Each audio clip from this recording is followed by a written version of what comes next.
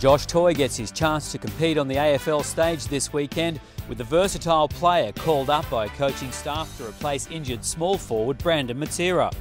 Toy, whose preparation for the season was set back by injury, has been in outstanding form for the club's NEFL side, with his strong marking and powerful tackling a welcome addition to the forward line. Downing the Dockers and claiming a maiden Metricon win will certainly hinge on the efforts of outstanding forward Harley Bennell, who's been in scintillating form so far this season. Bennell had the ball on a string against North Melbourne last outing, and he's certainly cementing himself as a SUNS crowd favourite. Speaking of favourites, Carmichael Hunt's performances in recent weeks have been worth the price of admission alone.